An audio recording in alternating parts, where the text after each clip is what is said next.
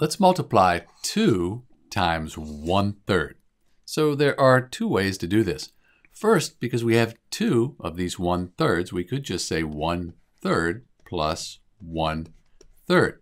We have the same denominator, so when we add them, we get 2/3.